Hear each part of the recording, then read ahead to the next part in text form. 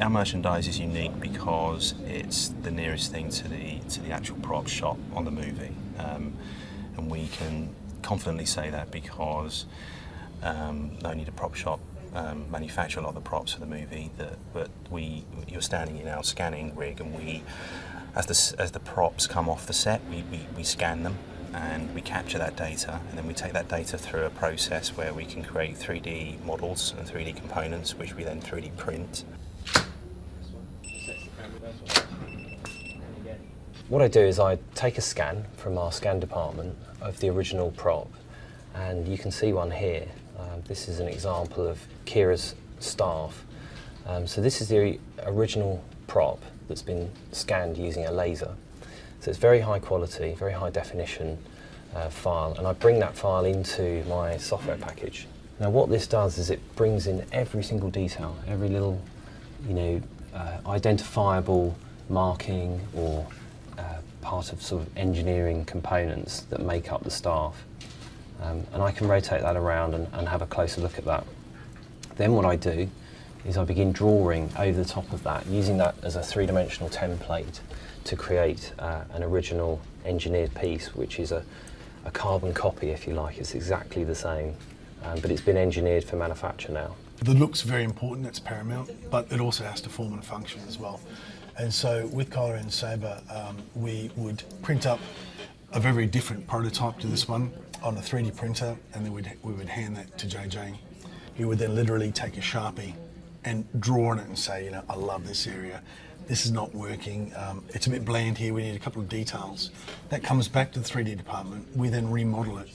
It goes out to our 3D printers that evening. The next afternoon, we put it in front of him again.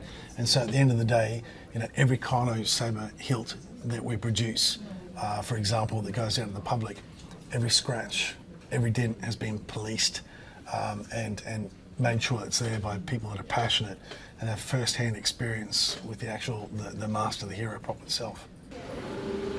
Once we've acquired a digital model, either through 3D scanning or 3D modelling, we then need to create a physical of that to make a final prop. What we do is we then 3D print those things. So what we have here is we'll see, once this print head is finished, we'll see the recoater come back across, which will lay down a 0.15mm layer of powder. This is an acrylic powder. This process to do a helmet is roughly 20 hours.